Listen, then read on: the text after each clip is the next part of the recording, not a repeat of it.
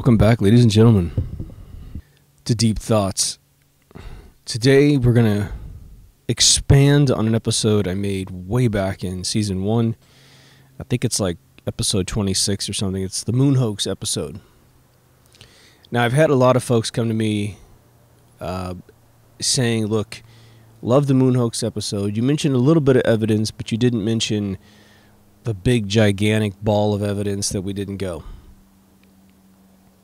Now, I need you to know that that ball of evidence changes and gets bigger and bigger and bigger every single 6 months. So I don't have any notes. I never do. So I'm going to wing this, just going from the angles that I think they're important. You see, the moon hoax, I think, categorically was not intended. Maybe there were some folks that were deep enough into the rocketry programs and the space programs that they knew that this was going to have to be a hoax from the very beginning. You know, we split down the center when it comes to people who believe that either we went to the moon or that we didn't go to the moon. But for the folks that want to believe that we went to the moon, it is a matter of their national pride that keeps them from ingesting the facts about the moon completely. And it is amazing how these individuals will devote their life to making fiction fact, just so they don't have to go to sleep at night and realize that their government completely lied to them, probably unintentionally. And I'll explain what that means as we go along here. But America likes to hold its head up high all the time about the fact that we are the last bastion of societal freedom on this planet. Again, like I said in a previous episode, we're not happy that that's the case, all right? We're not sitting here bragging about it like, oh, you guys are in tyranny. We're not.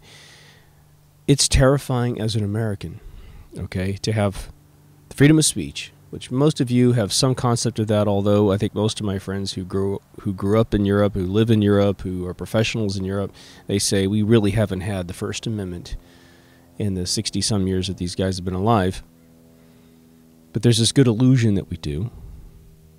And then then there's the second part, that we have the Second Amendment, the right to bear arms to protect the First. It ain't for hunting people, right? I don't want to get off into a constitutional thing, but think about it. We in America celebrate the original form of Magna Carta in our Constitution. It has been corrupted with 16th Amendments and that kind of stuff. 9/11 has gutted pretty much all 10 of the Bill of Rights in some form or fashion. But our country lied. That group, that administration, those folks that went through NASA at the time lied. And we have put a fake flag in our mind on the surface of the moon, which we have never done. And we still say to this day, as a complete lie, that it's up there, that all the Apollo landers are up there, that there's a mirror up there. It's all a bunch of fucking lies. Go to your local bookstore in any country and go to the science section and go look at the books written about who went to the moon first. All those books are lies. Yet every country on planet Earth, if they have a book section or a bookstore, with the science section, there's the huge lie right there in front of your face. We have never been to the moon, people. Never, ever, ever. When we accept a lie as truth, we seriously injure our version of reality. We seriously injure potentially ever surmounting that goal of getting to the moon. If you tell your kids that we've already been there, well, then they don't want to do it. If we had ever been to the moon, we would have been back 36 times. We would have cities up there and research centers. We would. Because it only gets easier over time, right?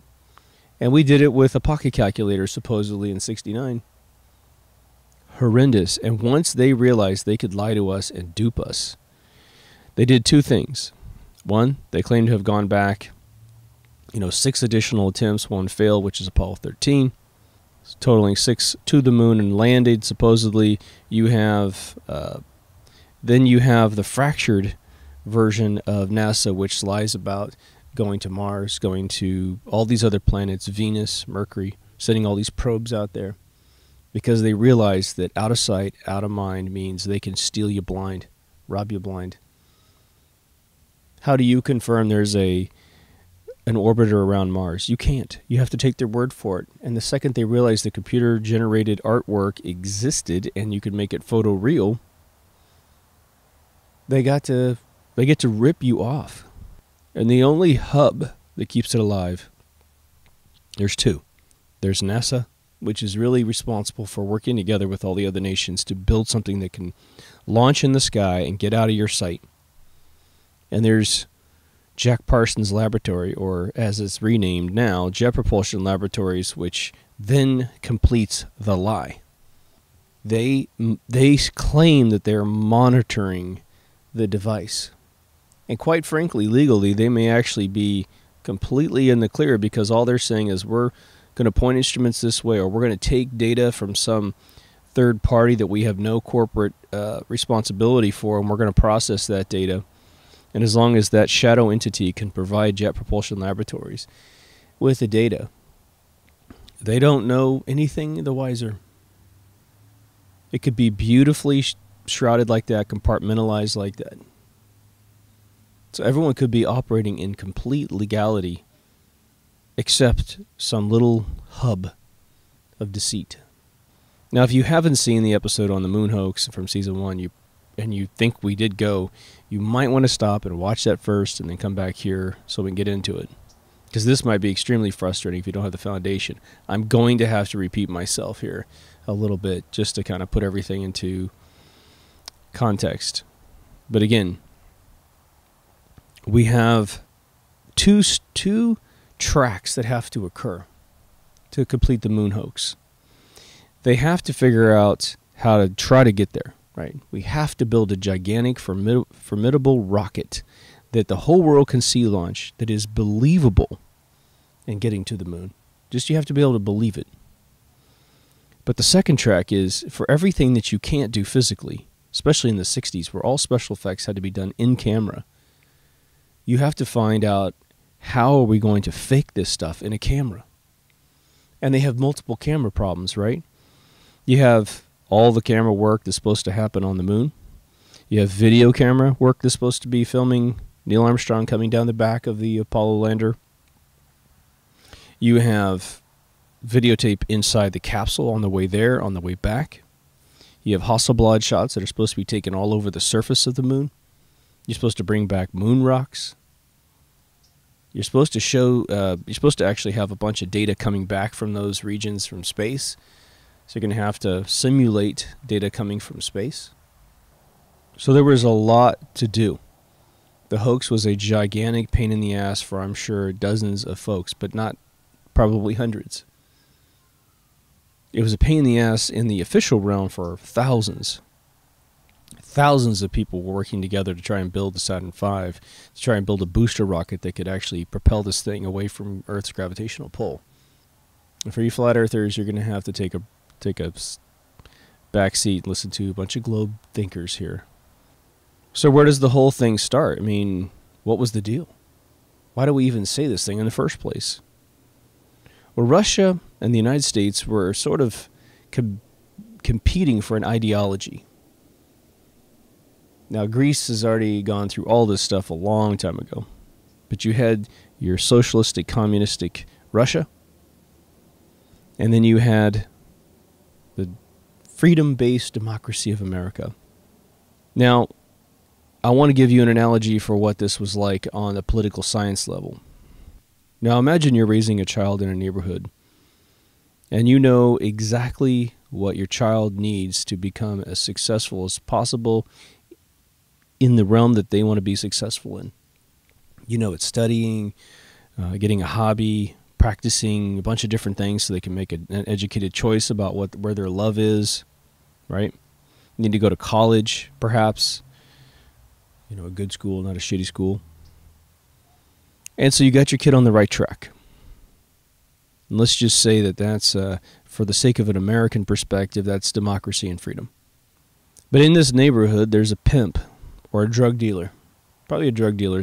The pimp's more of a 70s thing. Drug dealer is more of an 80s up thing. But there's a drug dealer who drives down the street in a Bentley convertible. Lipstick red. The dude's got a $10,000 suit on. He's got 3 chicks in the back wearing barely anything. He's smoking a $1,000 cigar. He's got money sitting in, duffel bags and stuff. Leather attaché cases. And your kid just happens to be in the front yard, looking at this dude going by.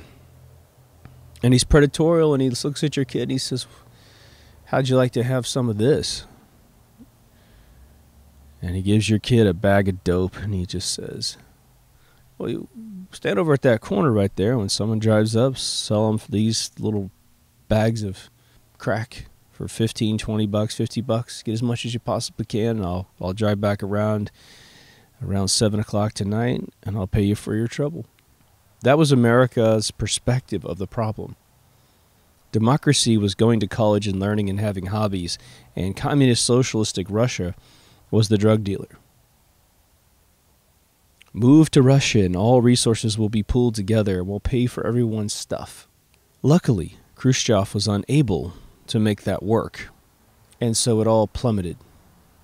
But before we learned that lesson, before we learned how bad off Russia was, the space race was making it look like communistic Russia worked better than democracy. Because if a country can come together and accomplish more in a space program than America can accomplish in a space program, then something's fundamentally better about Russia. And the more that we get communist sympathizers that McCarthy was chasing after all throughout the country, from teachers to professors to hidden people, we would have our country just slowly become Russia all by itself. And so they felt it was extremely important to kick Russia's ass in every fucking way possible, to bleed them dry economically, to bait them into something that would economically bankrupt them, right? And the space program was a brilliant way to do it. But Russia was kicking America's ass the entire time in space travel. We still use their rockets to this day. There's a great documentary I'm going to mention a couple times. I'll just say it here. There's a documentary, it's about 50 minutes long on Netflix, all about the Russian booster rockets that had developed a method of kind of using a turbo technique of routing exhaust from the combustion chamber back into the actual rocket itself, giving it ultimate thrust superiority. They worked on it until about 1971, 73, and they mothballed. They actually were supposed to destroy all the rockets, all the engines, and this scientist was brilliant enough to have them stored in this warehouse, and there was over several hundred of them, of which now we have purchased from them, and now we use them to boost our rockets, and they are absolutely superior. It's more of a 2-to-1 conversion. Like our modern ones in 1995 were beat by these ones in 73. So the story goes is that Wernher von Braun, I'll just lightly touch his history, he was the Nazi that was in charge of building the V1 and V2 rockets. They're not rockets, really. I mean, they're rockets, but they're really like glorified bombs.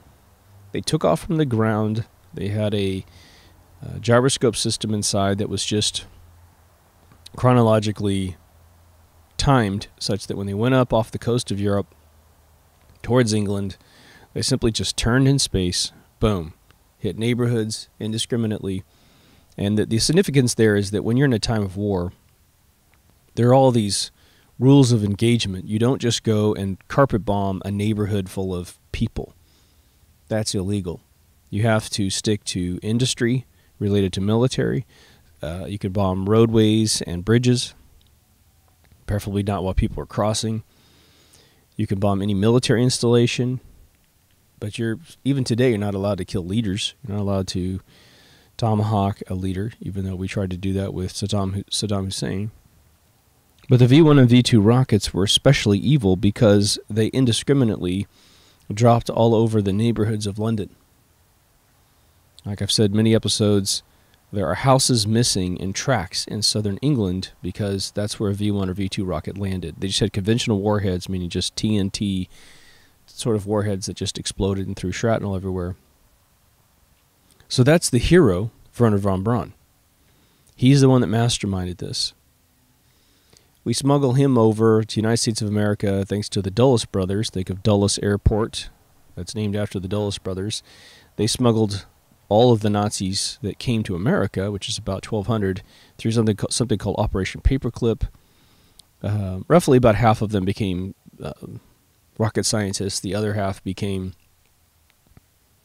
MK Ultra people, which you need to go watch episode 1 of season 2, and which is 101. You can see all about that. Now, the really acidic Nazis went to Argentina, including Hitler himself. So all the ones that couldn't possibly walk around in America, they all went to Argentina. So that's the foundational person of NASA. Now, the story goes is that in the mid-50s, Wernher von Braun wanted to go to Mars, which for me, that story sort of is unbelievable because the moon would be the most obvious choice. The fact that Mars, through a telescope in the mid-50s, was nothing more than a glowing red dot would seem insane, right? You would have to have built some sort of Buck Rogers, driven by people, rocket to get there, and it would have had to have a tremendous amount of fuel, tremendous amount of thrust. It's definitely a 100-year project, not a 10-year project. But the romantic story is that the White House was the one that actually convinced Wernher von Braun to focus on the moon and not Mars. I reported that once as if that was true, and I think about it now and it seems utterly absurd. Who knows? But we know that by Kennedy's service as president, he announces that in 10 years we're going to put a man on the moon and bring him back home safely. It makes me wonder if they could rewind back to the day of that speech, if they understood the difficulties and problems that was going to cause them, if he would have ever committed to such a thing. I sort of think not. I sort of think they wouldn't have gotten themselves into this pickle. But I think very quickly, either this was announced with the intent to deceive, and it doesn't mean that JFK knew that that was at all what was going to happen, but either they knew they were going to deceive people, or they thought they could, and it turned out badly. Now, as I reported in my first episode of this subject matter, I believe very quickly they figured out they couldn't go. Because you had Arthur C. Clarke, a science fiction writer, and a gentleman that was also a scientist. He was involved in all things super modern in the 60s, including inventing the geocentric orbit theory. He approaches Stanley Kubrick and starts getting a fictional track going. Let's make science fiction stuff, first for television, then for movies. Because Stanley turned him down flat for a television series, and so he said, fine, we'll go write a movie instead, and MGM will be our folks. They're going to give us a landmark amount of money for this movie. On the scientific side, obviously, everything rushed into full effect. We needed to catch up to the Russians because they were doing a tremendous amount of everything. First satellite in space, first man in space, woman in space, dual missions in space. I mean, everything that they were doing, we thought they were doing, and we thought that they were first. There's a lot of evidence since I recorded the first moon hoax episode that the Russians actually were faking most of their orbital missions as well, using various projection techniques and stop frame animation, just like they did King Kong back in the 30s with the model and a rig inside. If you watch the very first animations of a man in space from Russia, you'll notice that it is pretty silly in its frame rate, and we didn't have any frame rate issues. It wasn't like we were filming that with Charlie Chaplin cameras. But they said it was the reason why it looked like it was undercranked, which means moving really fast, was that it was stop frame animation and they weren't very good at it. Plus there's a lot of just jumpy frames. The human body was moving a lot quicker than it normally would have. So there's that evidence suggesting that they actually faked it. We know that they have faked missions in orbit. They have declassified that, so they actually have, I forgot the Russian guy's name, it's a Russian name, but he was said to have gone into space. He didn't want to fake it. They made him fake it. They made him run around and do, ticker tape parade stuff, and eventually had to reveal that he never went up there. But we launched a shit ton of rockets, didn't we? We watched it. We watched the Russians do it. We were doing it. So where does the evidence begin that we didn't go? Because that's what this episode's all about. It's the moon hoax evidence. Now, for everything I'm going to mention, there is someone out there hugging a teddy bear with a very loose description as to why what I'm about to mention isn't actually a hoax. And my interpretation and everyone else's interpretation of this evidence is actually inaccurate, that we're not scientific enough to discuss these subjects. But I will tell you the lunacy of the people that hang on to this stuff, okay? Some guy told me that the Apollo 11 capsule did not have a round window. Just vehemently in the comments section, as he posted 35 comments in a row, which I had to get rid of him because he was just clogging the entire conversation. And, you know, you just go up and you look up the Apollo 11 capsule. You look up the door that was going to have that had the blast bolts on it, which the astronauts were going to use to get the fuck out of there. And it has a round window in it, because the other windows were round rectangle. It absolutely does have a round window. But this guy was incapable of looking up on Google the most basic photographs of the anatomy of the capsule. But he's so justified in his butthurt, like the entire world is right now, right?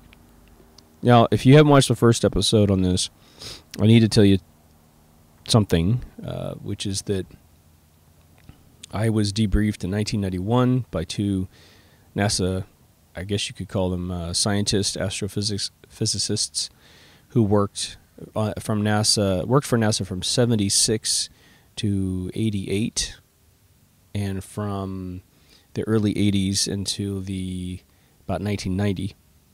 And they completely debriefed me that we did not go to the moon, and that when they were assigned to the Mars mission, their very first attempt to get information about how to get to Mars was to get all the blueprints for how we went to the moon. He says that was the most basic thing. And when they continually searched, one of the guys was about 30 years old, prodigy child, been working for NASA from the age of 16 up. He had 7 patents at NASA for various technologies. He's now created one of the most name brand products we use on the web. He said that someone pulled him aside and said, "Look, we didn't go to the moon. Really sorry. You're not going to find this information, so please stop looking. You have a couple choices here. Leave, or stay here and work on the Mars mission and take money and be famous. Maybe it happens in your lifetime, maybe it doesn't. But take your money and shut up." Then on 2 separate occasions outside of that, over the course of the next 20 years, I have had top clearance NASA people right in front of me, sitting at a dinner table, randomly placed in front of me because they were friends of friends, and someone said, "You two guys need to talk." I then very graciously brought up the moon mission, or the moon missions. Their first responses were to call me names, but to do it kind of in a third-party way. Well, anyone who doesn't believe that's a fucking lunatic, blah, blah, blah. And then I let them get it out of their system, and then within the next 60 seconds, I hit them with enough science that they went, "Well, yeah, I guess you're right." So I've had three different encounters with NASA scientists, the very first one having 2 people present. So I've had 4 NASA scientists with absolute top clearance. Can't tell me what they do for a living. Basically admit that we didn't go to the moon. And the last 2 guys were actually pretty funny, because once we got through the eye of the needle of horse shit, it was a funny conversation about how we didn't go to the moon. And it was also a conversation of, but isn't it amazing how they convinced everybody that we did? So there's a lot of great things that came out of these fake moon missions that have helped humanity in several ways, if nothing else, just ending this war between Russia and the United States, preserving freedom, which now Russia absolutely loves democracy at this point. They love capitalism. So you guys are like, shut up and get to the evidence already. It's important that when you talk to your friends about this subject matter that you sort of do what I just did. I just spent roughly 30 minutes building this thing up. The problem is if you sit down in a conversation and you just start going right at the jugular of all the evidence, you're going to lose. You have to remind people what was at stake at the time, where we were as a society, from communism versus democracy. Freedom, right? You got to remind them who Werner von Braun was. You know, the Aesop fable of the boy they call wolf. Well, there's a reason why the story was written. People who lie, you do not trust. So there's so much to cover here. I'm going to try to go as quickly as possible, but we're going to have to give this enough time to talk about it. The booster rockets are your number one problem for the United States of America. Russia's booster rockets, as I mentioned, were superior. Now, Russia hadn't perfected this sort of turbo exhaust design, but America had incubated up several boosters. And America's technique was to use several smaller boosters and achieve the sort of escape velocity of Earth. Whereas Russia was, they were trying to use stronger rockets, fewer rocket engines to achieve the same thing. By the time of Apollo 11, we had a classified rocket engine called the F-1 booster. Okay. Your first easy piece of evidence that this is all a hoax is that the F-1 booster rocket schematic has never been released to the public. Now, that's 47 years ago as of this recording. 47-year-old engine is still classified to this day. When my friends who work for NASA tried to go and get that schematic, NASA said they lost it.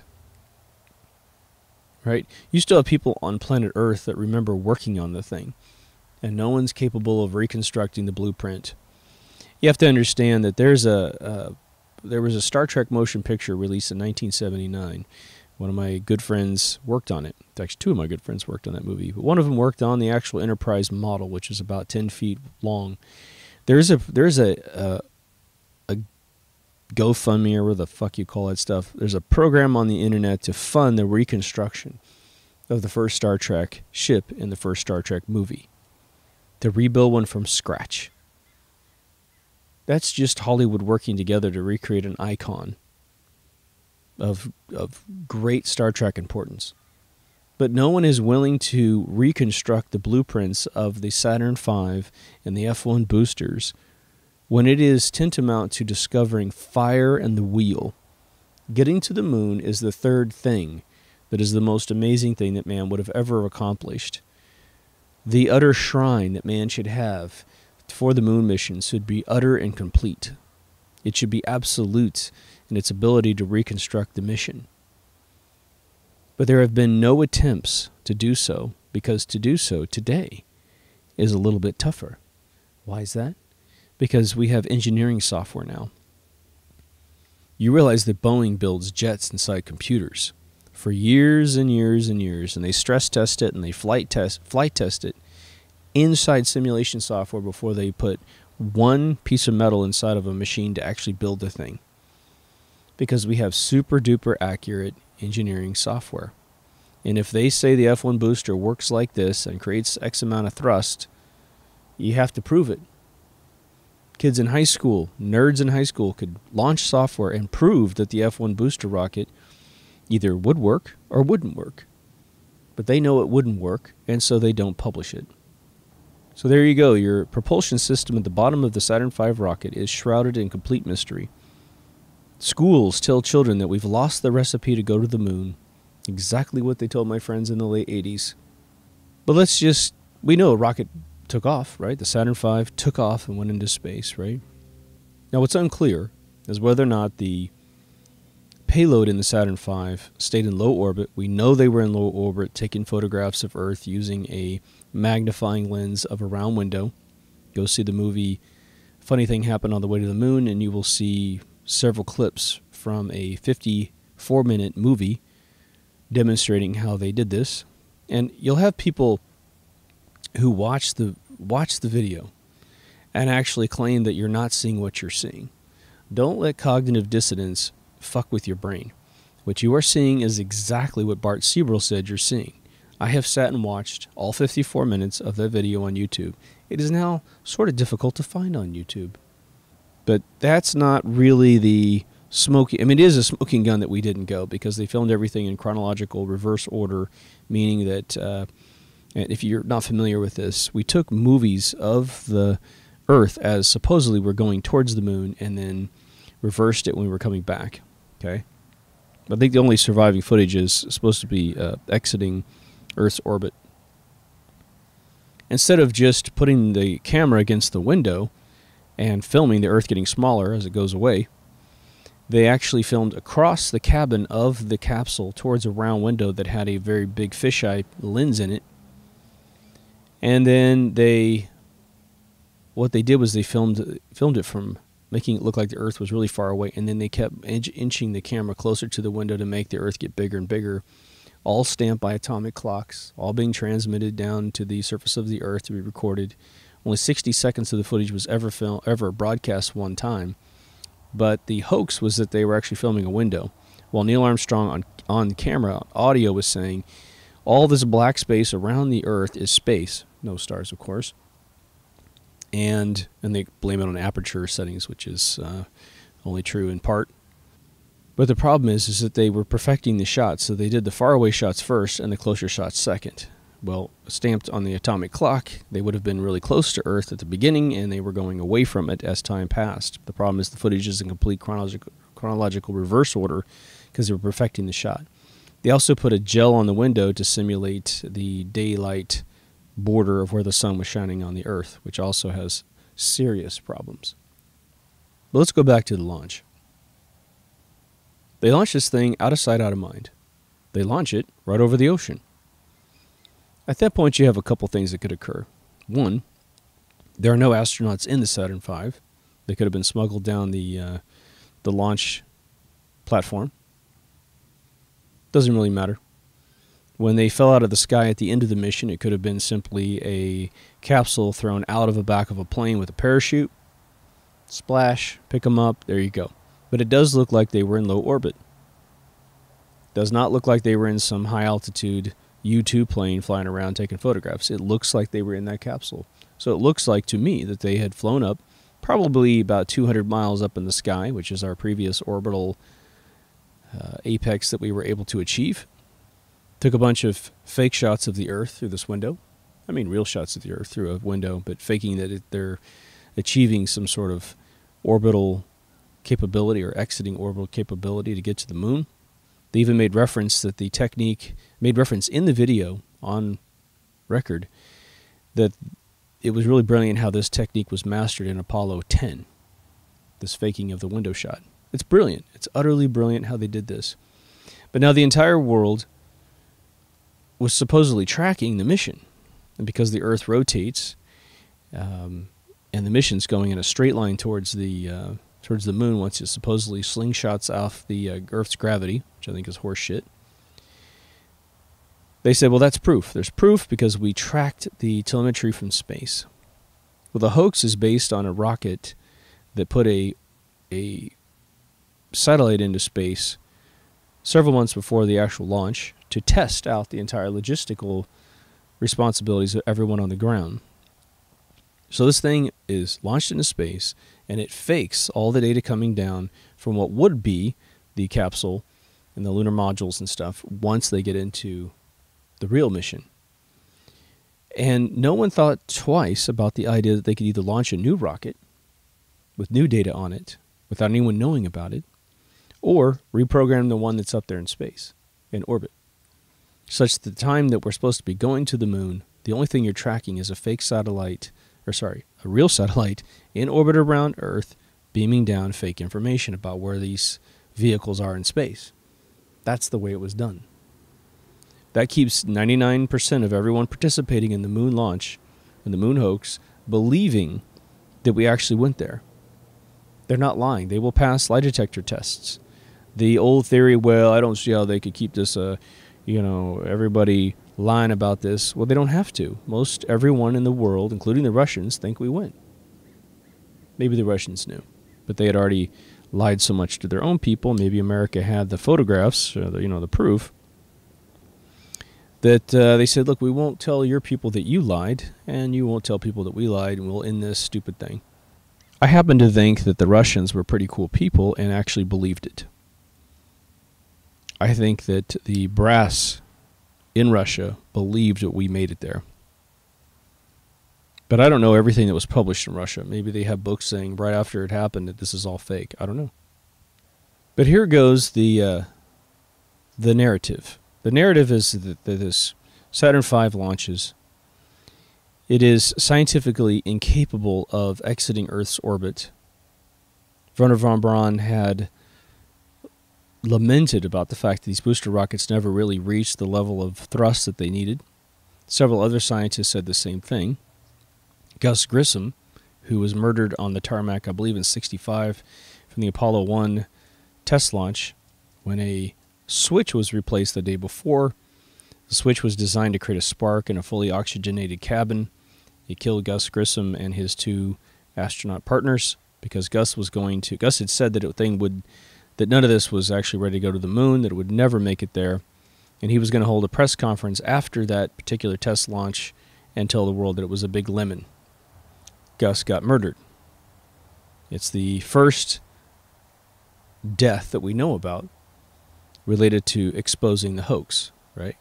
Now, I'm sure there's plenty of people out there that think that they knew more than Gus Grissom. I think it's funny that people will say, "Oh yeah, I know more about the mission to the moon than Gus did," when he's the first astronaut that was supposed to step on the moon. It wasn't supposed to be Neil Armstrong. It was supposed to be Gus Grissom. Remember that. This guy was privy to everything, and he said it wouldn't work. But here go these 2 vehicles attached to each other towards the moon. There's the capsule, which looks like a cone that everyone's actually sitting in. And then there's the module, the lunar module that's actually going to land on the moon, attached to the tip. Let's look at the lunar module, because the lunar module has become the smoking gun for me that this thing never happened. But there's so many smoking guns now, it's almost ridiculous that anyone would have to debate such a thing. But you've seen it. It's the sort of 4-legged vehicle that lands on the moon with a little habitation capsule at the top. It's covered in tinfoil and what looks like cardboard. Has supposedly a 10,000-pound thrust engine at the bottom. Let's just keep our brain on that module. And let's remember the footage that they broadcast us to prove that this thing actually did what they said it did. So here comes the lunar lander, and it's landing on the moon. And there's footage outside the window of the 10,000-pound thrust engine blasting a bunch of debris away from the moon. You can see that footage. You've seen it 100 times if you've had any interest in this whatsoever. But as soon as it lands, and they start taking photographs of this thing on the moon's surface, they have a screw-up. No one was able to simulate, nor even attempt to simulate, the dust that had moved out of the way. And 10,000-pound thrust engine at 1/6 gravity would make a massive imprint on the surface of the moon. It just would. You watched it happen. The photographic proof that this didn't occur and that the lunar lander was actually craned down to the surface of a fake moon surface was that all the legs, all the little foot, these gold or copper, encased feet didn't have a single speck of dust on them. When we look at the astronauts who have jumped around on this surface that they created, this stuff was sticking to their bodies like, mud on boots. So there's no way in hell that they moved metric tons of this stuff with the 10,000-pound thrust engine, and it didn't stick to the side of the vehicle, because the astronauts proved that's what happens when you touch this stuff. It sticks to you. Now, there's a bunch of butthurt people that talk about how, well, the atmosphere's different and it just probably didn't, this, that, and the other thing. No, it would have. I'm really sorry. It would have. As a matter of fact, there's debris underneath the actual 10,000-pound thrust engine that's just sitting there that would have been blasted away. But let me take you back to this landing, because there's another piece of evidence right in front of your face that you never hear disputed. Now, how many of you are familiar with the Space Shuttle program? Space Shuttle program has 2 booster rockets, and then it has a central fuel tank, which then feeds fuel to the 3 thrusters, or rocket engines, on the back of the shuttle itself, a little triangle formation. Now, you either have solid propellant that burns, or you have a mixture propellant, which is usually hydrogen and liquid oxygen. Liquid oxygen used to create combustion in a vacuum. And you mix it with hydrogen, which is very flammable, and you get a rocket engine. Now, I want you to look at any photograph you've ever seen in your brain, that you've ever seen where the lunar lander's on the surface of the moon. Just put that in your brain. 10,000-pound thrust engine. I'm going to ask you guys a rhetorical question. How much propellant do you think it would take to run a 10,000-pound thrust engine for any length of time whatsoever? And then I want you to look up on Google, look up a rocket engine from the 60s, be it American-made, be it Russian-made.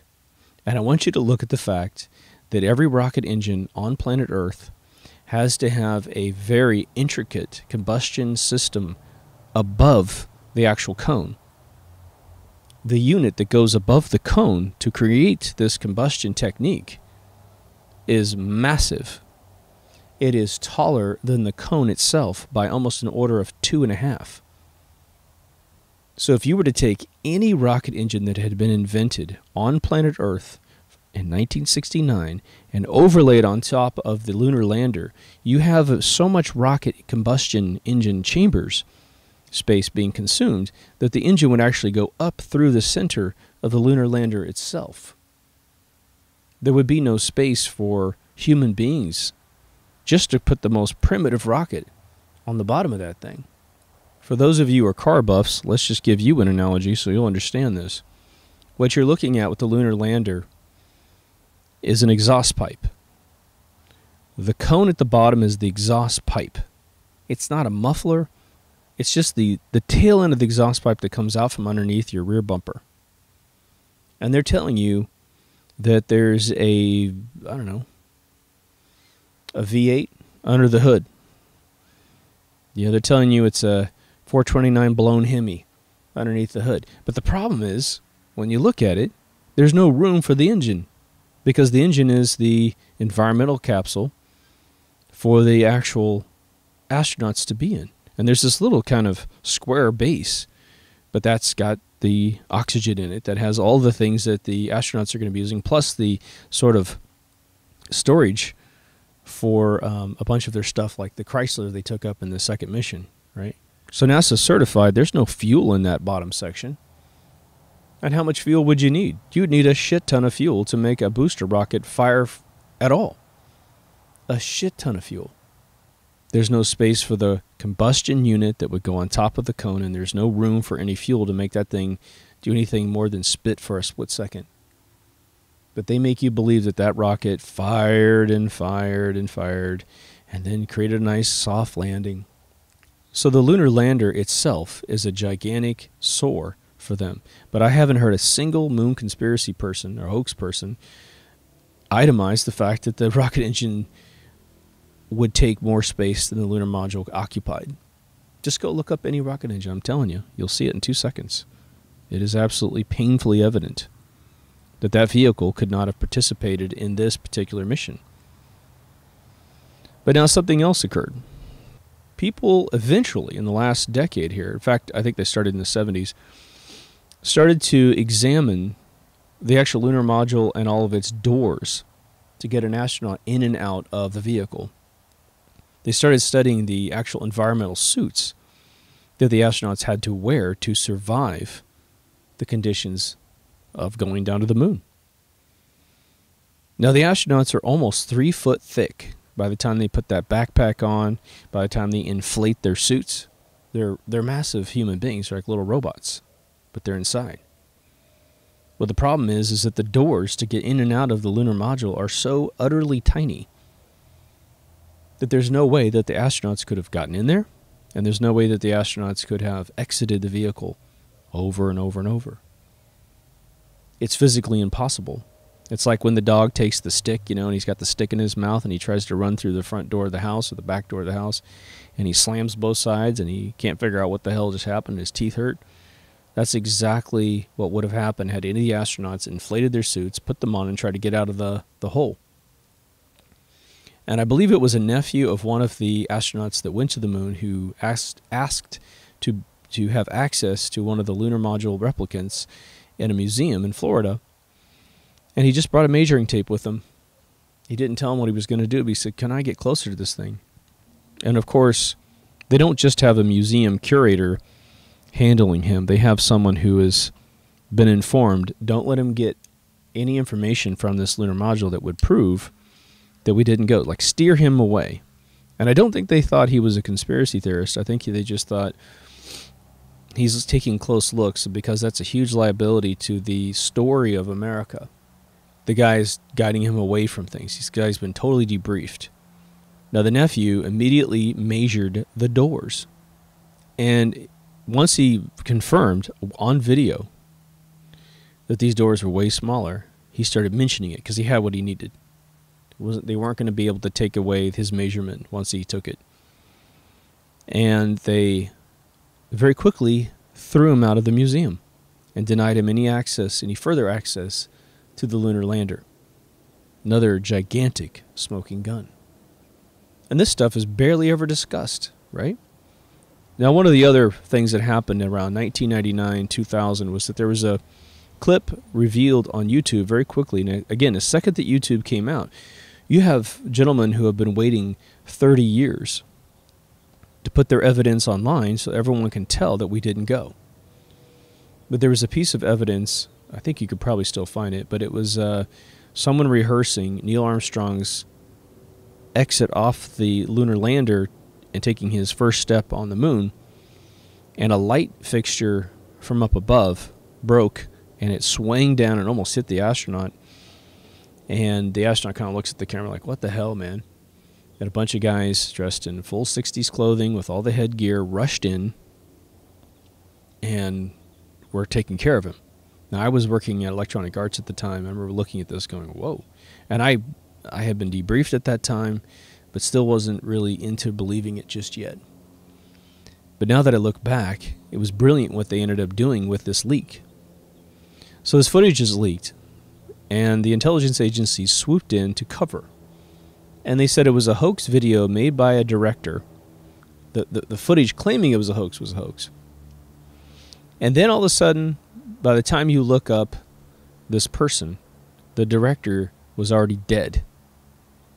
Which you might go, oh God, they killed somebody. Maybe. I doubt they did. I think they just took a character, maybe it already passed, and said he was a director, put him on this project. And the idea is you couldn't interview the people who actually participated in creating this footage because it was a hoax, and he's dead now. And so it's all over, folks. What you saw wasn't real. Don't believe it. Move on. But what you saw was real. And it was test footage from that day, from the day that they were trying to shoot footage to fake things. And again, they shot all this footage way ahead of time. It wasn't like they were trying to do it live on TV. Not at all. But now remember, there was a video camera inside the lunar module on the way to the moon that was in color. Michael Collins was using the camera. That's what they used to fake the images of Earth going away from the module. Again, in reverse order. It was in color. It wasn't 4K, but it was pretty good. But what is the footage of Neil Armstrong descending down the outside of the lunar lander? Well, what they said was that there was a camera attached to the leg of one of the lunar lander, and that it was shooting the other leg of the lunar lander, and that's how Neil came down the stairs. Now, let's rewind here. This is tantamount to discovering fire, to discovering the wheel, maybe to achieving flight in general. And the only footage that's taken of Neil Armstrong putting his foot on the moon was in grainy black and white. Grainy black and white, but there's a color camera inside the vehicle. Why not take the color camera and put it on the outside? Why not shoot it through the window? Why not have multiple shots of this happening? Because it was fake. The grainy camera is a defense mechanism to ensure that all the details of every frame of the event couldn't be scrutinized. As it was broadcast to the American people, NASA took the feed from some remote source that is still to be revealed, broadcast it on a white wall inside NASA's command center, and the networks had to film the wall at NASA and broadcast it to the people. So it wasn't a direct feed. No one was allowed to have the direct feed because that would reveal a land-to-land broadcast. Being a technical person myself, I'm willing to bet that it would have also revealed a signal encoding that would suggest that it was coming from some sort of playback device. But that's just a hunch. So now we're on the moon. Where does the evidence begin here? Well, I mentioned several pieces of this in my first episode, but let's just get into some further details and let me talk about some of the evidence that I try to lean away from. It may be evidence, but it's hard to... It's easy for them to play with your mind. Neil Armstrong was the guy that took all the photographs you saw from Apollo 11. The way that the photographs were taken is that he had a Hasselblad camera essentially welded to his chest on the outside of his suit. And for those of you who have dealt with Hasselblad cameras, I grew up my entire life with Hasselblad cameras. I've probably taken 1,000 photographs myself with these cameras. But they're the cameras that you see at really high-end modeling agencies. They're now all digital. But you have to look down into the top of it. It has a 120 millimeter negative, which is largely square, super high resolution. And you're looking down into it, and it's obviously looking straight. You pop it, has a very classic shutter noise. And then you have to crank it, and it goes to the next frame. This is back in the day. This camera has some anomalies in itself because, according to NASA's own information, being in a shadow on the moon is below zero by several degrees. Being in the light on the moon, you're several degrees in the Fahrenheit, triple digits. So this camera would be swinging triple digits negative Fahrenheit, triple digits positive in Fahrenheit. That would wreak havoc on all the metal and all the parts inside the camera.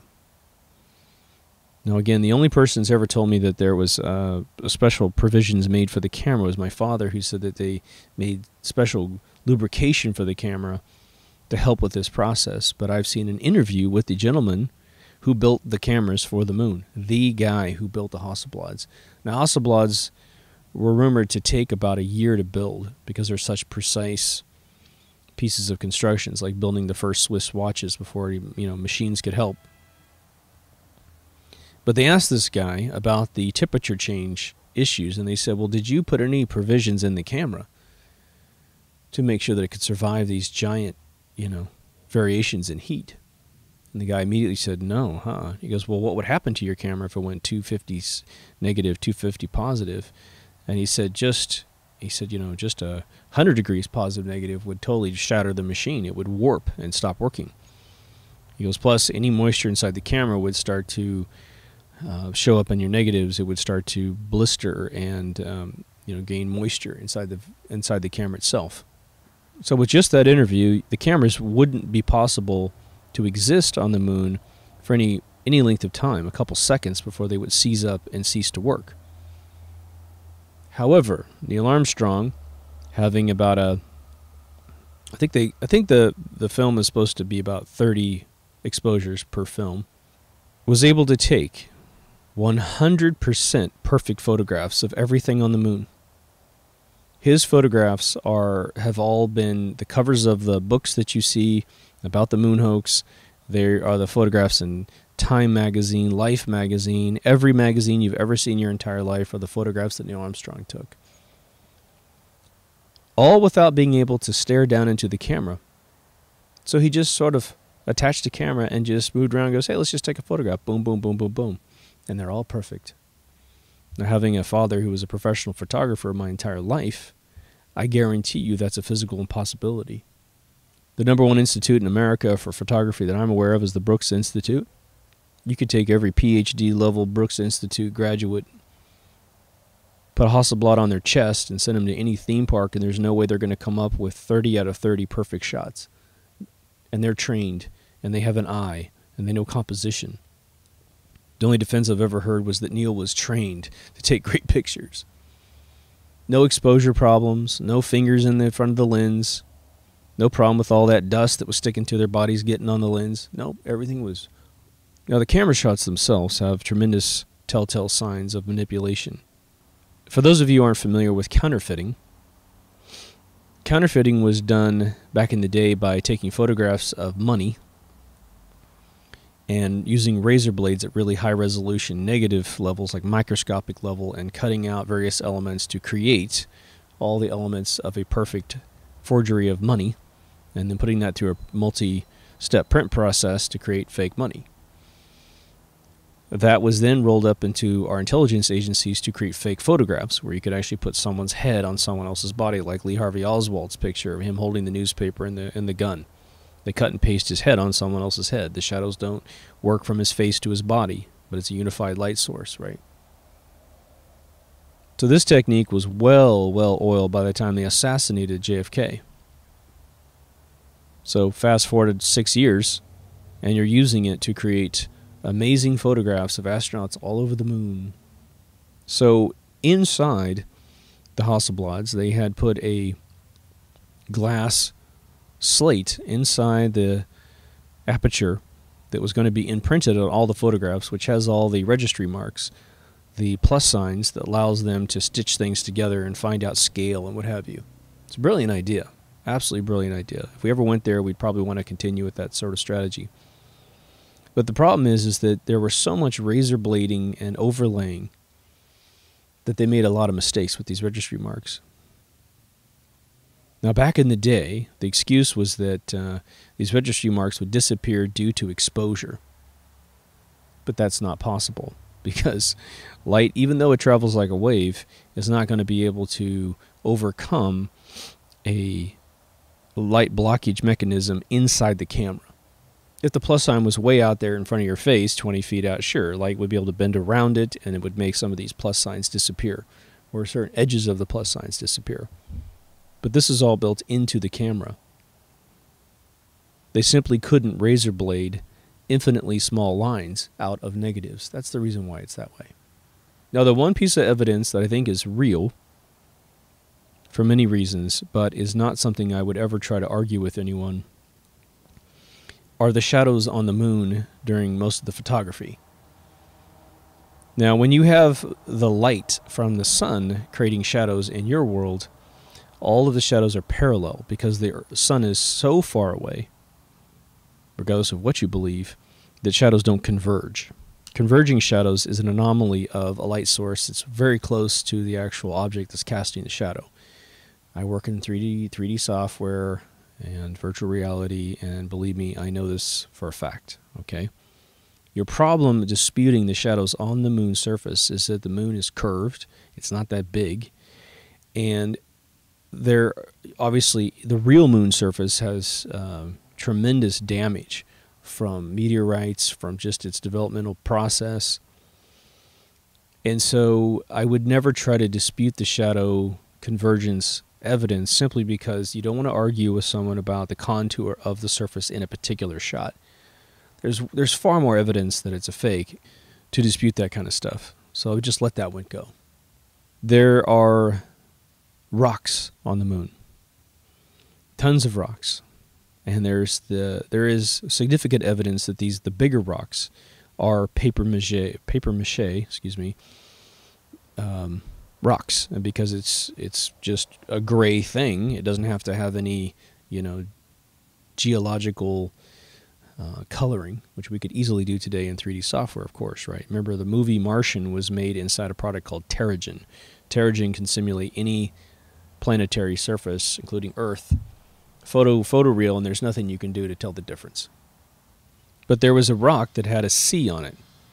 And the idea was that the rock had designation for its size, and someone was writing on every one of the rocks some alphanumeric indicator as to put the A's here, put the C's there, the B's there. I personally do not believe that's the case. I believe the rock shows that it has a papier-mâché attribute to it, which is a folded corner, which geologists say is not a natural formation. I mean, anything can happen in space, but this has a definite look of being artificial. But NASA's official excuse for the sea, I believe, is more believable, having been in a world of photography for at least the first 16 years of my life, which is that a hair got inside the exposure of the negative.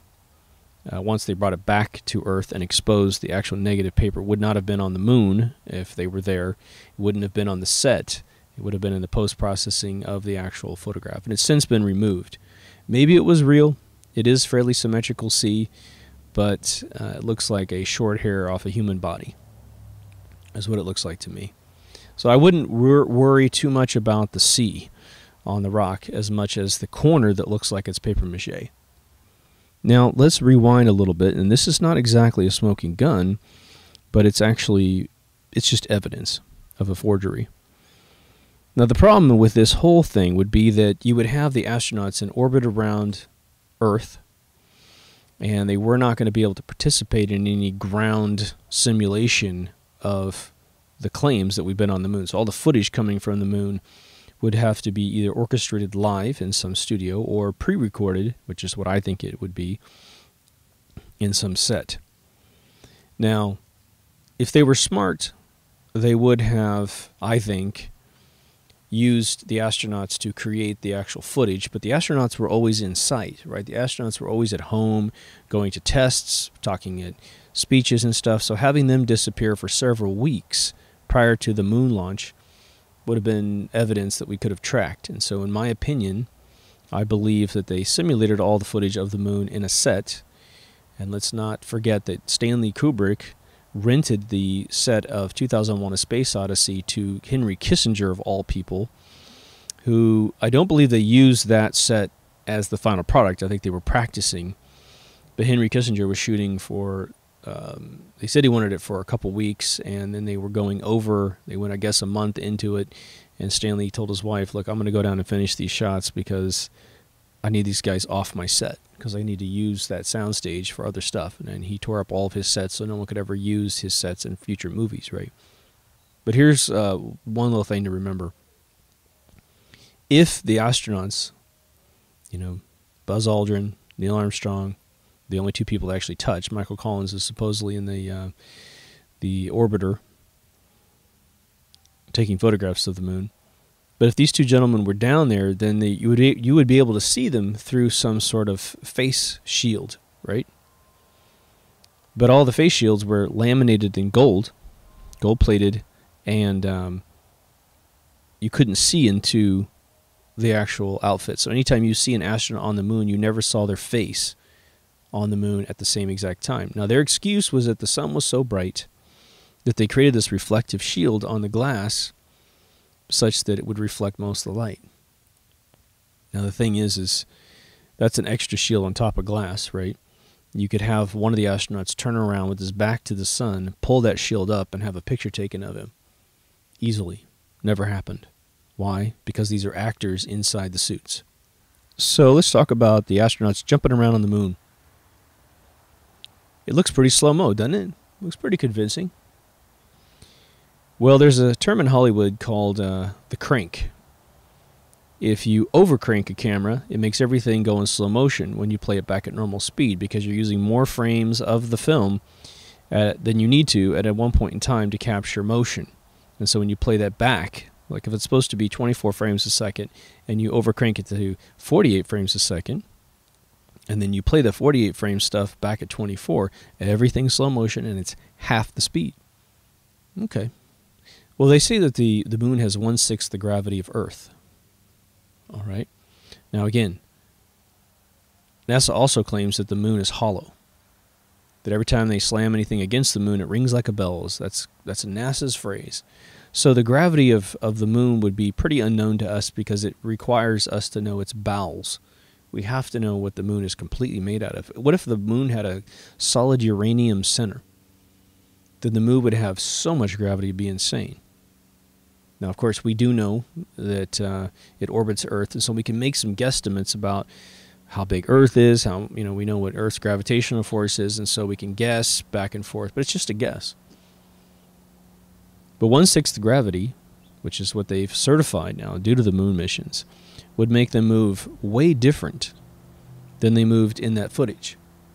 It wouldn't be the speed that we saw. Now, the speed that we saw was double a normal camera crank. Because when you take all the moon footage, you can download a clip from NASA of astronauts on the moon during Apollo 11. Stick with Apollo 11 because it's the best. They made all the mistakes on 11. But if you take that, put it in a QuickTime viewer, any movie viewer you have, and you hit 2x playback, which is in every player on planet Earth, right? You'll start seeing everything look completely normal. All the dust flying off their feet settles down, perfectly normal. 2x is exactly how fast they overcranked the camera on the sets of the moon mission. The other thing I want to put in as a footnote are that my friends who have been doing this for more than 20 years have looked at all the stuff I'm mentioning to you and that I will mention to you, and they absolutely 100% know that this footage is fake, because they create footage inside computers constantly, which is 100% accurate to the way light behaves, the way gravity behaves. They know about cameras. I've got friends in their 70s and 60s who made most of the science fiction movies that you've seen, including Star Wars, Tron, Blade Runner, all these movies that you saw. They know all of the tricks of the in-camera optics, the optical printers that do all kinds of wild stuff. They know this stuff, and they know it's fake. Multiple light sources, etc. My young friends in their 20s who are making some of the most state-of-the-art footage on television and film and video games, they count the light sources in seconds. They go, oh yeah, that's got at least 5 lights on it. Well, on the moon, there's only 1 light source, folks. Consequently, they're not so butthurt about the fact that we didn't go. They just roll their eyes and go, well, yeah, it's the government. What do you expect? And if you're coming in from the government side of things, this whole thing is undermining the trust that we have in our country and our space programs. It's huge. We just need to admit we didn't go and then go. Let's do it, man. Let's stop lying about going to Mars. Mars is merely a mechanism to really put it out of sight, out of mind, because we couldn't possibly fake going to the moon right now, because everyone has, optics in their backyards. They could actually watch the vehicles land. But there were video cameras up there, right? There were video cameras on Apollo 11. All right.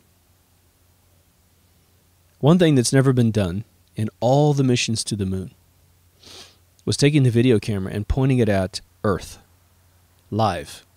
Just, I'm filming everyone on the moon and turning it to the Earth and taking a photograph of Earth in the video camera live and panning it back to the moon. You've seen fake photographs of the Earth composited into some landscape of the moon, but it's fake. It's done by high-altitude planes using fisheye lens, optics, perhaps satellites, and it's all composited into one shot. Brilliantly done, man. Brilliantly done. The other thing I've seen as evidence, which is not really evidence, it may be evidence, but it may not be, is that they'll take the photographs of the moon and of that shot of the moon surface and Earth in the background floating in space as kind of a half moon, which I'll explain why that's a problem in just a second. And they turn up the contrast in Photoshop, the brightness and the contrast, and what they end up seeing is this square artifact around this half moon shape. And they say, looky there, that is proof that this particular photograph was spliced into the original photograph in a square, and therefore it's a hoax. Now that might be true, but let me educate you on CMYK JPEG compression. A JPEG is probably one of the shittiest image formats you could possibly save your photographs into, because every single time you save it into a JPEG, you have a form of compression. Even if you're in Photoshop and you put it on 12, which says it's lossless, it is not lossless. It is losing your pixel data. A JPEG uses CMYK color registry, not RGB. What it is doing in the compression algorithm is it is guessing pixels of data in your photograph. And the compression is based on a square that you choose in the compression itself. So if you do compression at 2, it would be extremely compressed and look horrible. If you did it at 12, the boxes get really tiny and it looks pretty much damn near exactly the same way you saw it originally.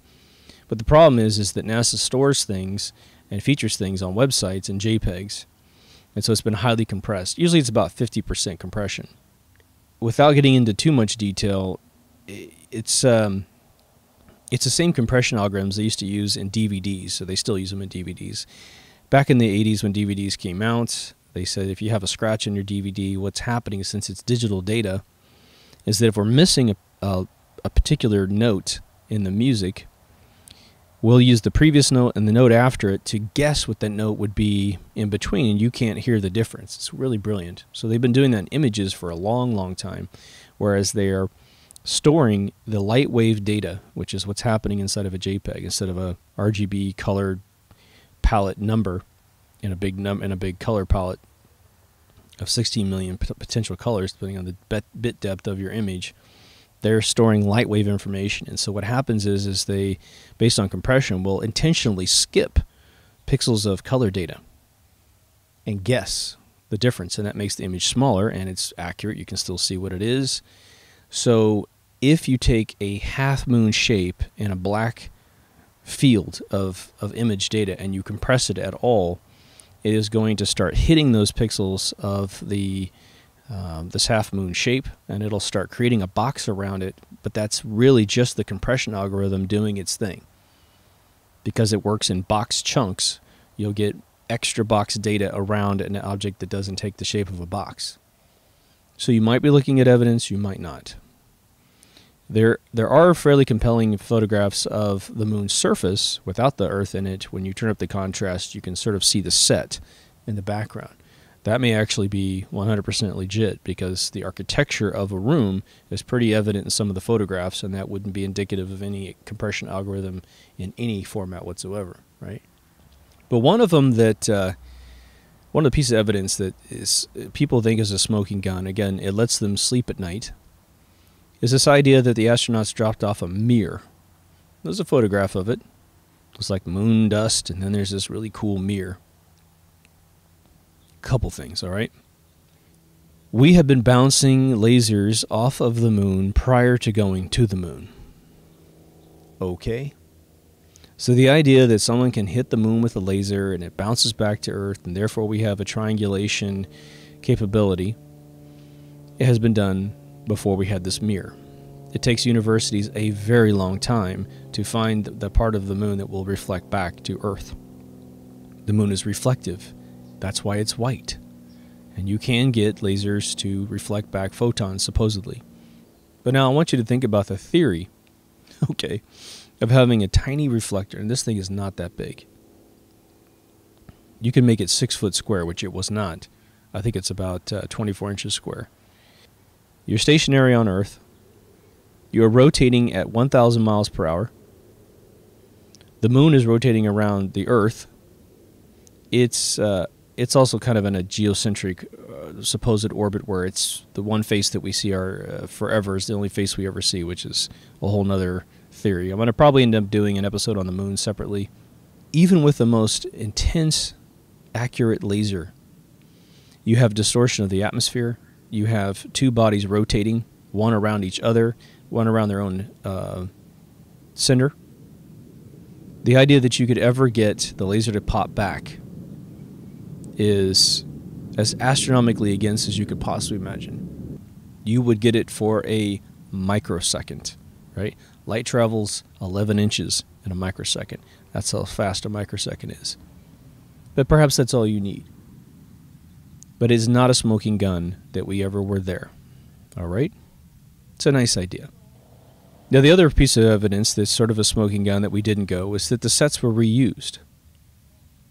I can't remember exactly which missions match which missions, but you have two different missions where the landscape, the immediate landscape in camera and the background landscape were exactly the same. You can overlap photographs, and the only thing they did was add rocks to the second use of the set to make it look different. Now, NASA claims, okay, NASA's correction and claim to fix this anomaly in the evidence against the moon missions was that that the astronauts landed downwind several hundred miles away from the previous mission, and that the mountains are still in the landscape in the background exactly the same, because, hey, you know, that's what happens, you know. You can be looking at the Rocky Mountains for 100 miles while you're driving towards the Rocky Mountains, and they don't really change, right? Well, they do change, because the Earth is curved, right? For some of us, right? The only problem is that the moon is really curved, okay? It is small as hell. And if you're 100 miles back from any one particular point, the landscape's going to look way different. Those mountains would be way down if you're 100 miles back and way up if you're 100 miles closer. It's just a fact. But your immediate landscape would not be identical, is the problem. And so the immediate landscape is your smoking gun that these are the same sets being used over and over again. Now, why they wouldn't try to change the sets, I don't know. It's just like government anything, right? Efficiency is not in their vocabulary. Now, it would be efficient to use two sets or one set over again. But the problem is it's obviously revealing the hoax itself. Now, there's one thing that's constantly mentioned. It's not really that far-fetched for me personally, but there's the film, the video of the lunar module on the lunar lander, the top part, that blasts off and goes back into space, and there's a camera that tracks it as it goes up into space. Now, their contingency is that it's being remote controlled from Earth, which is not possible, in my opinion, but could also be simply a timed broadcast to the camera to make it happen. Who knows? Could be a wire that goes out to the camera, and as soon as the engines, the little kind of dynamite engine that pushed it off, also sends a signal, electrical signal, out to the camera to start the pan, and it just was all timed out perfectly. That is certainly not beyond the capability of our scientists in the 60s to pull that off. So for me, I don't lean on that as a bunch of evidence, but a lot of folks go, well, who was controlling the camera? Hey, maybe that's perfect evidence that it was a hoax, but I don't buy that certainly as proof. But now some people say, well, shit, man, we brought back moon rocks. We sure did. Well, let's look at what moon rocks would have to physically prove about themselves to be considered moon rocks. One, the moon rocks have disappeared. You don't get to see them anymore. There's supposedly moon rocks inside these glass containers, and so you're not allowed to get close to them. You're certainly not allowed to take a piece off of them and test them. Especially the big ones, right? 500, 600 pounds of moon rocks came back. Sure. Consequently, a moon rock was donated, I believe, by either Neil or Buzz to an ambassador of Russia. I think in the country of England or something like this. I've heard the story change a couple times, but they did check it out, and it was petrified forest rock. Now, some of you might just laugh and go, yeah, that's just us fucking the Russians. But it's a pretty dangerous, stupid thing to do. So moon rocks, let's think about this. One, there's a lot more photographs of rocks that claim to be moon rocks than rocks that we have personally been able to ever analyze. So you could just have a prop, a rock that's from some exotic place on Earth. You hit it with sandblasters and make it look weird. You might even add a few paint elements made out of chrome or something to make it look crazy. Who knows? Faking a moon rock appearance-wise is extremely easy. You've seen it 100 times on Star Trek before we ever went to the moon. Okay. But of the ones that were supposedly donated, maybe even studied, there's a little anomaly going on. Just prior to going to the moon, we had several expeditions to the South Pole, the Antarctica, and they were looking for meteors. Now, for those of you who don't have any familiarity with this, the meteors that fall out of the sky at 100 million per minute. Okay, most of them are so tiny they just burn up. But they're all over desert floors. The Egyptians found so many meteorites of pure iron that they were actually able to make all their embalming tools out of meteorites. So if you take the embalming tools of Egypt and you study their radioactive frequencies, they're not from Earth. So you could say, oh my God, they're all aliens. No, they just made them out of rock from space. But NASA funded a bunch of expeditions to Antarctica before these moon missions to pick up rocks that are usually black in snow. It's a very easy place to pluck these things out of the surface of the Earth. At that point, you have a bunch of rocks that will register that they're from another planet. Why we would hand off a petrified forest rock, I have no idea. Everyone has a petrified forest somewhere in their country, typically, if it's got any magnitude, especially like Russia. Every continent has them, I guess you could say. So those aren't smoking guns either. So you might ask, well, how did the astronauts run around on the moon in the first place? Well, there's a lot of incredible evidence that has been picked apart by special effects teams in the UK first, who I believe made their videos in the late 90s. But you'll notice that all the footage of astronauts on the moon's surface lack any stars. This is an old trick from theater for hundreds of years prior to going to the moon. When actors wanted to fly in fictitious stories on stage in the 1700s, 1800s, etc., they realized that if you paint the back of the stage black and you put actors on black wires controlled by pulley systems and human beings in the wings, you can make them fly. And because the black wire blends in with the black background, you can kind of tell the physics isn't right, like an Ang Lee movie, right? But it's a clever way of doing it. Now, I have personally downloaded footage from NASA and stopped every single frame and watched an anomaly perpendicular to the astronaut's body straight into the black sky. I even did a high-con image of it. It's actually, I think, posted on either the MK Ultra page or the Deep Thoughts page on Facebook, Deep Thoughts Radio. But now they tell you can't see stars either in any of the photographs of Earth submitted by all the space agencies for the last 60 years, and you can't see any stars in space on the moon. In fact, Michael Collins says he couldn't see them. Hilarious. Now, if you study lumens and the science of lumens, which means the unit of measurement of light, which I am an expert in, you will know that the moon has visibility at a certain number of lumens, but there are stars that have more lumens than the moon, and Sirius is one of them. There are several stars that have the same lumens as the moon in general. There should be stars around Earth, no matter how you adjust an aperture, unless the sun is, unless the Earth is pure white because they really screwed up the exposure. But as long as you can see the Earth and all of its glory in space, there will be stars that punch through. Not the 1200 you can see with your naked eye at night, but there would be something. But now, why didn't they attempt to make stars in the fake moon footage? Because the geometry of projecting stars on the inside of a warehouse would be impossible to keep accurate, especially in the late 60s. It would be very tough to do that today without CG. So they didn't attempt it, and they blamed it on the aperture of the camera. That's why you don't see any stars.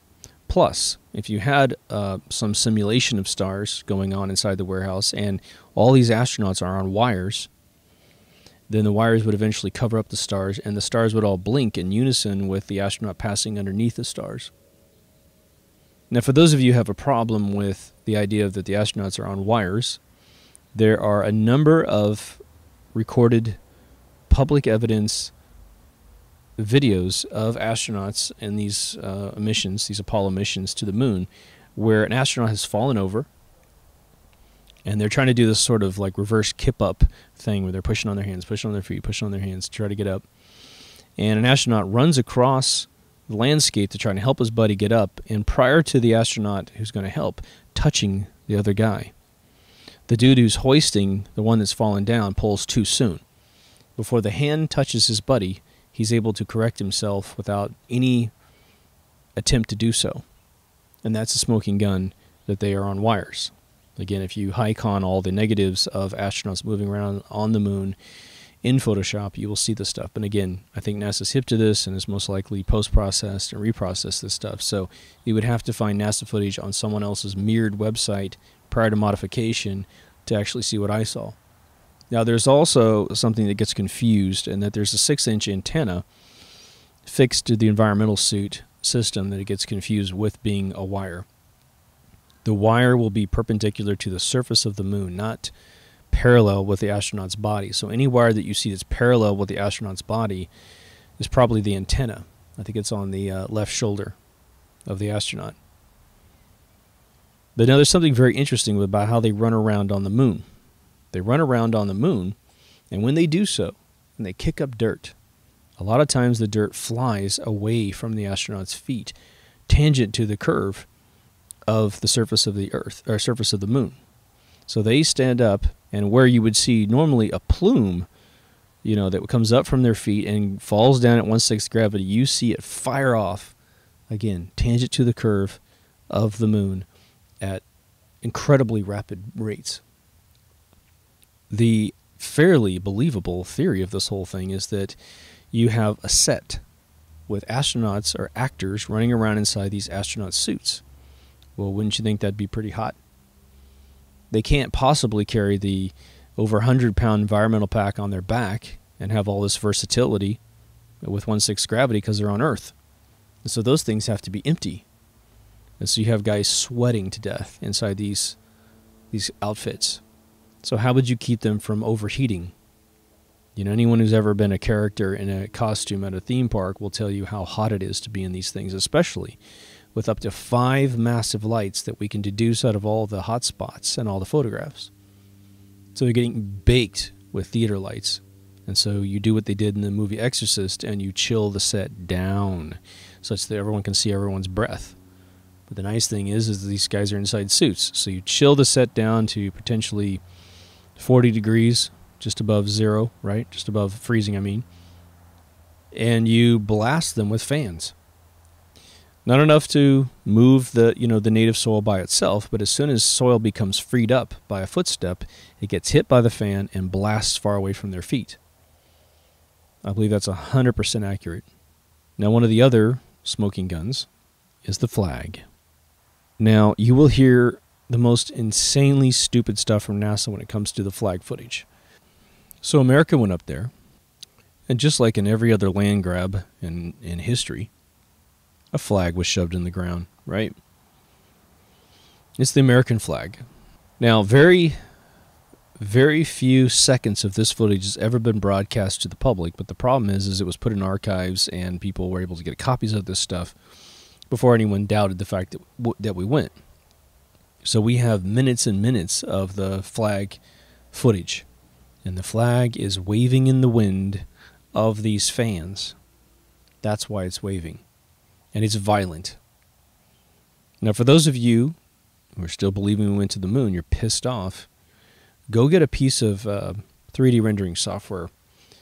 Go get Blender 3D. It's free. Then go on YouTube and find yourself a tutorial about how to make cloth flags wave in the wind. In fact, just watch that. Watch a tutorial of that, and you'll start to see how much you're going to have to control physics, wind shear, all that stuff to get the simulation of a flag on the moon. And what's really funny is they try to tell you that in a vacuum of space, okay, that just touching the pole sends a kinetic wave of transfer into the pole that shakes into cloth and makes it shake. That shakes the rod that was put at the top of the flag to keep it stiff and hanging out beautifully, right? You have absolutely no knowledge of physics if you believe that that's actually remotely possible. But they prey on your ignorance of such science to make you believe such a thing. And let's give you all a little bit of homework to test this out. And you won't have to do the homework. You can just listen to my voice and go, oh yeah, it's bullshit. Go up to your bed. Go up to a hanging sheet in the backyard of your house as you're hanging it out to dry, and punch the edge of your sheet. Punch the edge of your sheet and tell me how much the transverse wave that you have kinetically transferred into the fabric travels across that sheet. Punch the side of your bedspread and tell me how much of the transverse wave makes it across the cloth. You know, shake and wiggle the cloth on a table that's your tablecloth, and tell me how much it affects the rest of the table. cloth does not transfer transverse waves for shit. It doesn't happen. So the idea that physics is going to magically work differently in a vacuum is complete horseshit. That flag waving in the wind is waving in the wind because the fans that are cooling off these astronauts or these actors are boiling to death inside, right? Is hitting the flag, and that's why it's flipping all around the place. There's also a famous shot, a still shot, of an astronaut, I believe it's a still, of an astronaut having put the flag in the ground at a particular time of day, at a particular GPS coordinate on the moon's surface, and the Earth is beautifully in the shot, just above the flag. And there are nerdy astronomers, okay, that have put the time of 1960 whatever, or 1970 whatever, I believe it's in the 70s, and they roll back time, and they put the camera right at the GPS coordinate of where this flag is, because it is absolutely recorded in history as being right there, and they point the camera up at the angle that they say Earth is at, and Earth isn't in the shot. Again, when they were faking this stuff, they had no idea the internet was coming. They had no idea how much power to the people we would have, and they probably thought, well, screw it. Eventually, I'm going to die, and who cares? They'll find out it was fake. That's what we need to be doing right now. We need to be just admitting that we didn't go. All these old dudes are gone. They're long gone. Everyone who participated in that thing could either say I was part of the shadow group that did it, or I'm part of the public that thought we were doing it for real. But then America would be a liar, and NASA would be a liar, and by proxy maybe GPL would be a liar, and the hoax of the Mars mission would be definitely exposed, and all this traveling to other planets, traveling to moons, would all be exposed, right? The game of selling pictures, because that's all they've done, is they've sold you a story with some pictures to inspire you. And there's a bunch of business guys that make money. But think about it. We developed a tremendous amount of technology in this process. Technology that, helps us out in our living rooms, and technology that helps us eventually reach the stars, if they do exist, right? Now, some people, okay, so they'll lean on the end of the mission and they'll say, okay, we saw the capsule fall out of the sky and 3 big parachutes and land in the ocean and everyone got out, right? So what? So what? They pushed the thing out of the back of a C-130 equivalent to the time. Parachutes immediately deploy. The astronauts just feel a little bit of a bump, but the parachutes pop out. They land. They're okay. No big deal. Now, a recent piece of evidence came out that the astronauts actually went to Hawaii for a couple weeks after the moon missions, which I think is kind of interesting. Now, the press conference after the Apollo 11 mission, the very first mission to say they went to the moon and dropped someone off and came back safely, unless you're absolutely, positively, massively delusional, this is one of the smoking guns of the whole thing. You have Buzz Aldrin on the right, Neil Armstrong in the middle, and Michael Collins to the left. If any of you have ever seen a human being after they've cried, you will know that the flesh in the face is very flush. There are telltale signs in the swelling of the face. And usually there's a demeanor of a human being after such an event has taken place, because either there is a faux jovial rebound going on, or someone is still fairly somber as a result of whatever made them emotional in the first place, right?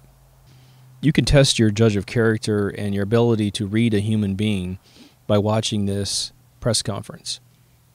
You have 3 guys who are utterly and completely terrified of the consequences of being involved with such a hoax. They did not want to be a part of the hoax, I guarantee it. None of those men, 2 of which have passed. I want to remind you, Michael Collins was rumored to have told all of his friends that he was going to blow the whistle on the 40th anniversary of the moon missions. And he ceremoniously died in a motorcycle accident in Ojai, California, just prior to the anniversary coming around.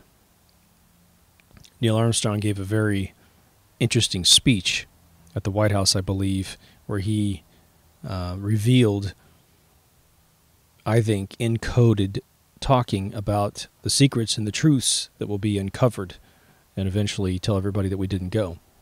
But they are walking on eggshells in this entire interview. And when they asked if they saw stars, they all got really nervous. And Michael Collins, in fact, they all got really quiet.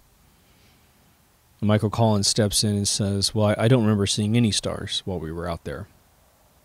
Now, with his naked eye, he would have seen the stars. Okay, everyone would have seen the stars with their naked eye. Doesn't matter how reflective the moon's surface is. They would have seen stars, at least Sirius and all the big boys, right? Michael Collins later wrote in his book how many stars he actually saw. He said he saw a ton of stars. Interesting change there.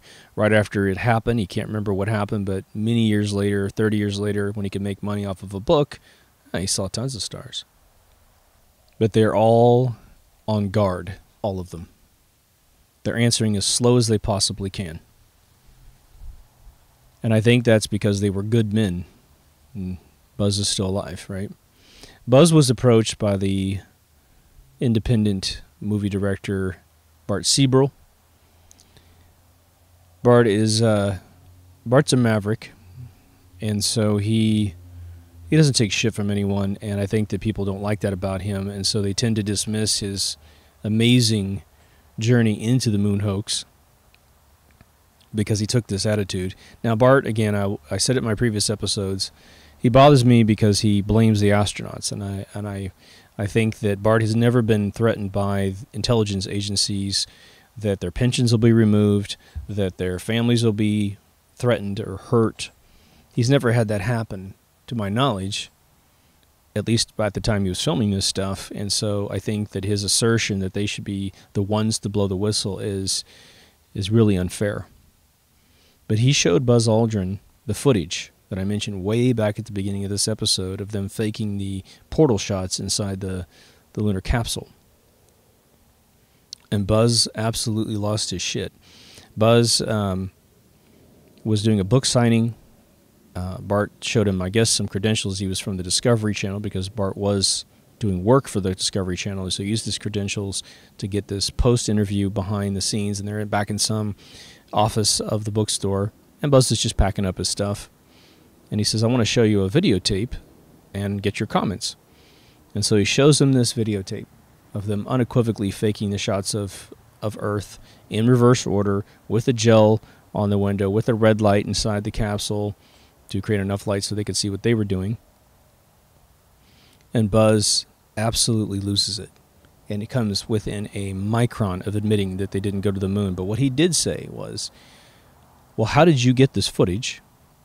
And why don't you talk to NASA? We're just the passengers. He says that over and over again. Neither one of those sentences, neither one of those replies, which you can watch on YouTube, are indicative of having gone to the moon. If you went to the moon, you wouldn't ask, well, how'd you get this footage? Why would you ask that question? Well, that's the footage we took. We went to the moon. I think you've misunderstood this, that, and the other thing, but we definitely went. He didn't say that. He said, where did you get this footage? How did you get this footage? And then he says, you need to talk to NASA. We were just the passengers. It's an amazing clarification of his position in this whole thing. And I think a very heartfelt statement that Bart should have backed off. Bart should have been nice to the guy. Instead, he pursues him outside after that with the Holy Bible, and he says, put your hand on the Bible and swear you went to the moon, and Buzz punches him in the face. And for those people who need to keep this facade going, they revel in the fact that Buzz punched him in the face. Now, I might take a little bit of Buzz's side as well and say, Bart, you're being very rude to a man who was a victim. It's almost like going up to a person who was raped and saying, why did you get raped? Why did you get raped? Why don't you tell the whole world that you got raped? You know, it's not the victim's fault. And so, for me, him saying that he was just the passenger is to say, look, this wasn't my idea. I was forced to be the passenger on this flight. It was dangerous. It was dangerous physically going up there, and maybe something could have gone wrong. It was dangerous if I were to ever reveal it. And think about this, okay?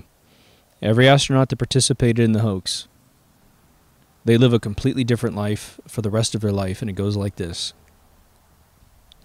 They have to watch everything they say for the rest of their life. Think about that. Imagine you had a lie that you had to hang on to, and as you lose your mind over time, you are having a problem remembering the lie because the brain is starting to give way.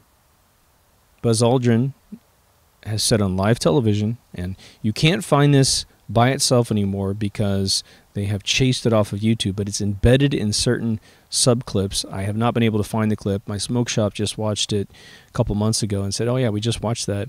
And I'm like, go back in your history. Please find that for me because I need to show it to my listeners. But he said live on television, once we figure out how to go to the moon, we'll have a lot better knowledge about how to get to Mars. And it stunned everyone on this news program going, what do you mean? And he repeated it. And they said he was tired and stuff. No, he's getting old, man. It's hard to hang on to all the details of the lie. Now, some of the one piece of evidence I want to bring up is Bart Searle's second film called Astronauts Gone Wild, which again is a stupid name for a great documentary. Bart went out and interviewed all of the astronauts that he could get his hands on and had them describe in detail the whole mission. But he asked one really amazing question that they differed on tremendously. Now, we know exactly physically what would have taken place because we just know.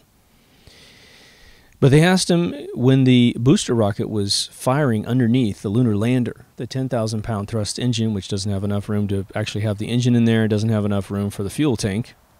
They said, did you hear anything? What was it like inside? Was it loud? Was it quiet? One of the astronauts said, no, because there's no sound in space. There was no sound. And the other astronaut said, oh my God, it was deafening. Well, okay, in an oxygenated cabin, the cabin walls would be shaking like crazy. Again, there's no room for the engine. There's no room for the propellant. Okay, so this never took place. Just deal with it, okay? But it would be utterly deafening.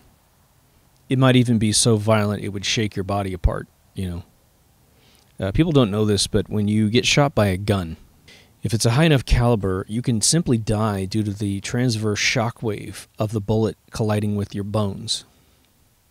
It just absolutely stops your nervous system for a split second and then turns back on, and by that time you're dead.